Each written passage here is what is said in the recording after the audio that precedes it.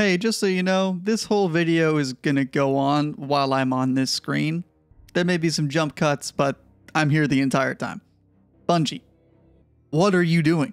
What is this, like the 5th time that we had servers down at key moments? Trials weekend, master raid challenges, now the mid-season update? Come on, man. Come on. Get your act together. We're dying over here. Give us our game back. In all reality, I hope Bungie fixes whatever's going on with their servers.